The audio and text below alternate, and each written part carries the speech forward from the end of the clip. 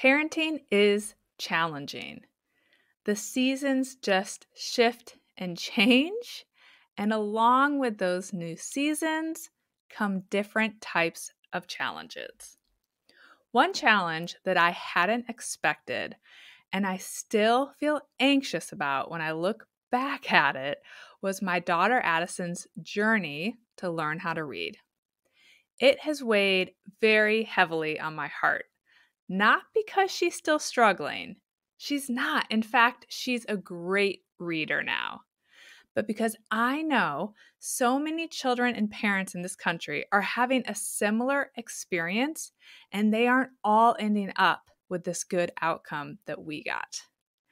Today, I'm going to share our story and what I think every parent in this country should know about reading curriculums. Hi, I'm Allison Egidi, a pediatric sleep and wellness coach and a mom of two. I love to help parents find solutions. This is How Long Till Bedtime.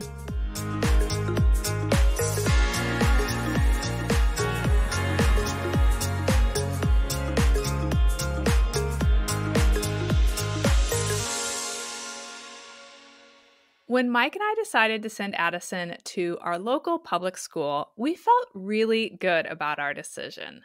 I won't go into all the reasons why we made that choice, but I remember thinking that, hey, if there's a problem with the education the school is providing, I'm going to be able to quickly figure it out, and we can always make a change. In hindsight, I was so naive. I am not an educator, and this was my very first child. Was I really going to know if there was a problem with the education they were providing? Was I going to know if it was really working or not working for my child? Addison loved kindergarten. Mike and I were a little worried as the school year was coming to an end because she hadn't really started to learn to read. She had memorized a bunch of sight words, but seemed to really guess at very basic words rather than doing anything related to sounding them out. I knew some kids in kindergarten weren't reading well, and I knew some kids in kindergarten that were reading really well because I'm friends with the moms of some of the kids that were in her class.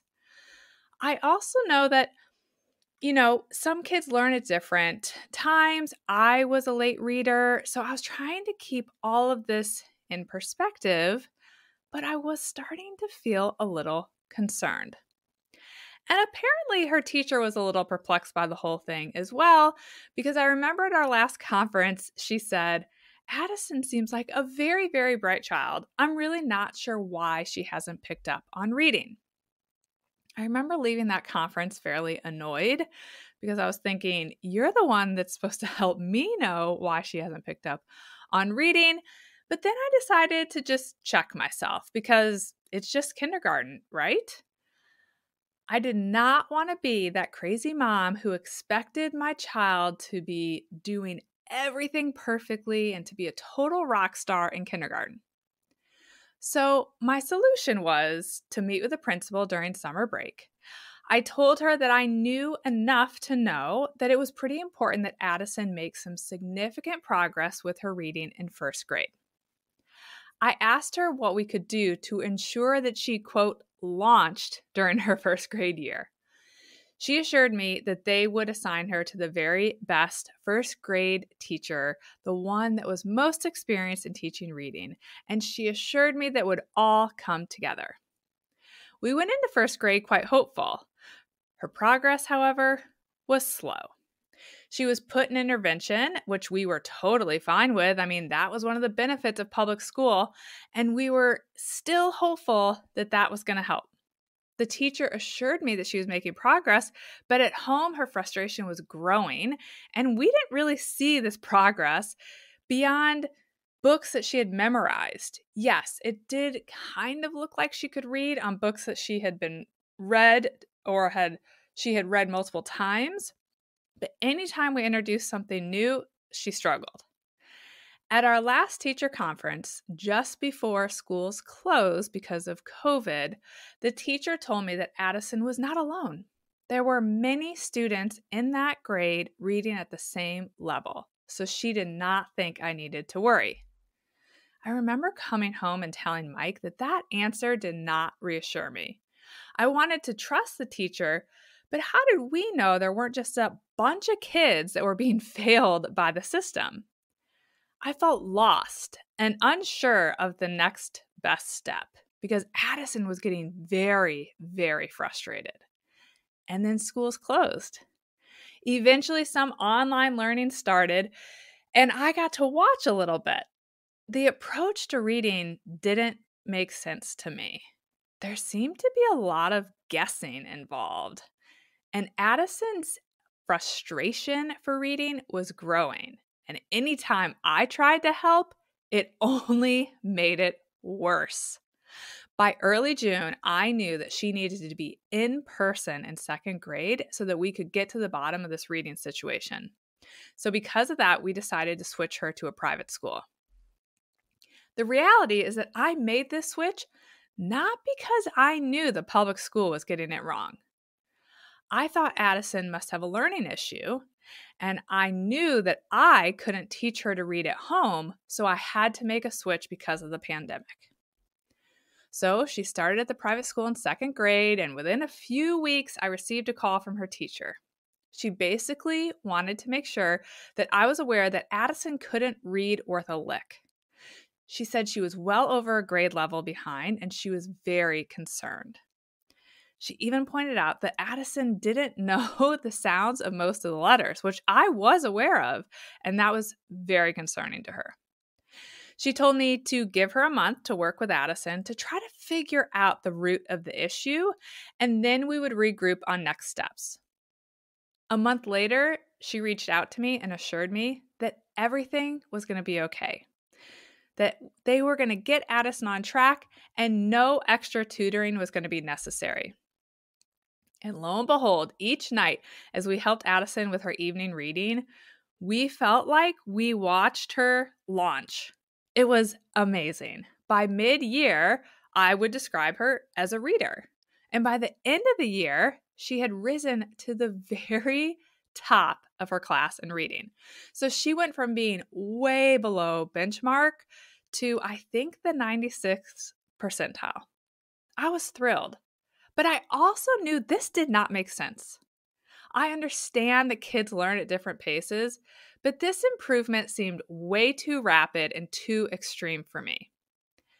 And as you know, if you've been around here, I'm a curious person, so I decided to go down a rabbit hole looking for answers.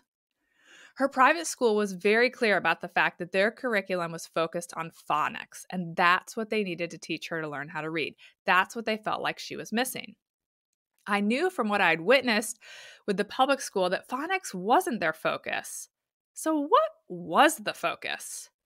It didn't take me too long to stumble upon a few articles about the cueing approach. As soon as I read about cueing, I knew exactly what the problem was with our public schools. They were using cueing to teach reading. I was so frustrated because it was so clear from what I read online that cueing is not supported by research and that this has been known for a long time. So I started to share Addison's story with my mom friends. I'm going to tell you guys, I didn't have one friend other than my teacher friends who had ever heard of the cueing approach, or who knew anything, frankly, about the curriculum that their child's school was using for reading. Now, this is public and private. My friends didn't know. Like me, they were all trusting that their child's school was doing the right thing when it came to teaching reading. When I told them that I read an interview with a UVA education professor who said up to 75% of teachers in public schools are using a curriculum that incorporates the cueing approach, and that the research very clearly tells us that this is not an effective way to teach reading, my mom friends were as surprised as I was. I asked a couple teachers from my daughter's first school to confirm they were using a curriculum that incorporated cueing. Once I received that confirmation, I asked who decides on curriculums. This is how much I don't know about education. And I was told that this happens at the school board level. That meant that the whole county was using this cueing curriculum. I knew I wanted to address this with the school board, but I'm going to be honest, even after hours of research, I became very overwhelmed and I was really struggling on how best to articulate my argument. And so it kind of has stayed on my back burner of when I have time to sit down and get to this, I'm going to come back to it. So what I've done in the meantime was to continue to talk to some moms that have talked to me about reading struggles, and I've helped people, whether they're in my county or not, be able to go back to their school system and to their teachers and their principals to find out how their children are learning to read. And some other parents, even not from my area, have found out that their children were also being taught the cueing system. So that's been my little tidbit of how I've been helping while still trying to get myself organized on next steps with the board. But then a few weeks ago, I stumbled upon a podcast on this very topic. It was a Sunday morning, and as soon as I found this podcast, I just devoured every episode. The podcast is called Sold a Story. I'm going to link to it in the show notes. This podcast is amazing because Emily Hanford, who's the person I had already found articles written by her around cueing, so I was already familiar with her name. She does this podcast and she explains, where did cueing come from? How did it end up in our schools? And why are so many ignoring the fact that the research tells us cueing is not an effective way to teach reading? As I listened to this podcast, there were moments where I literally wanted to cry because I realized that if I hadn't switched Addison to a different school, she would likely still be struggling. She would likely still hate reading. And she might generally just be struggling in all subjects because where do you go if you can't read? So this, I've realized, was my biggest COVID silver lining. The pandemic and schools closing prompted me to make a change that completely changed my daughter's academic experience. But I've also lost so much sleep over how many children are still struggling and how parents and even teachers have no idea why so many children can't read. Children in this country deserve so much better. Since Emily Hanford explains cueing so well in her podcast, Sold a Story, I'm not even going to try to explain it to you. And this is what prompted me to record this episode. I just want to share my story, and I want to encourage each of you to listen to this podcast. I truly believe that every school board member and every parent should hear it. After listening to the podcast, I decided this is it. I'm going to reach out to the school board and encourage them to listen to this podcast because she just puts it all together so beautifully. When I started searching to confirm the name of the curriculum our county is currently using, I stumbled upon some very promising news. I found an article that mentioned that our public school switched to a new curriculum after I pulled Addison out. And in reading this article, it sounded like it was phonics-based and that they were doing it because they were trying to align the curriculum with the research around reading. So this got me very excited. But I also connected with some teachers, and it was my understanding from some of the teachers that many teachers may still be incorporating cueing into their reading curriculum. So I sent an email to a board member, the one who I've watched many meetings with, and I thought she's going to get answers for me because this is a sharp, sharp gal. I sent her an email to confirm that my reading online was correct, that we did in fact switch to this new curriculum that took us away from cueing and into phonics. And I'm thrilled to report that she assured me that that is the case, that we did switch from a cueing-based curriculum to a phonics-based curriculum, and the new curriculum should include no cueing. So while I'm thrilled to hear this news, I'm still waiting to hear back on how they're going to ensure that teachers understand the importance of dropping their cueing practices and how they're going to successfully shift all these teachers to this phonics-based curriculum. I know from being a manager that it can be very challenging to get people to change their ways.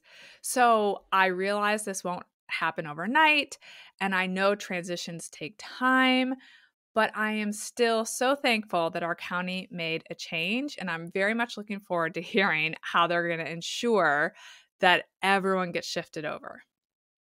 So why am I sharing our story, and why am I encouraging you all to listen to this podcast? If in the coming years you will be choosing a school for your child, I suggest that you ask about the school's reading curriculum. If your child has struggled or is currently struggling, I would encourage you to ask about your child's school's current curriculum. If you learn that cueing is being used in your school district, I want to strongly encourage you to send your school board the Sold a Story podcast. Get loud and encourage other parents to get loud with you. To my fellow parents who have children who have or did struggle with reading, I hope, if nothing else, my podcast and the Sold a Story podcast will help you see that you're not alone. I am sending you so much love because I know what it feels like. I know that we are all doing the best we can with what we know and with our current circumstances. I just wish I had known about cueing sooner. And if this episode helps even just one parent learn what I wish I had known, I will be happy I recorded it. If you know a parent who has a child who's been struggling with reading, please share this info with them. Thanks for joining me this week. Next week, I'll be talking about naps, rest time, and when we should drop the nap. Bye for now. Thank you for listening to How Long Till Bedtime. To learn how we can work together to improve your child's sleep, pleep and wellnesscoach.com.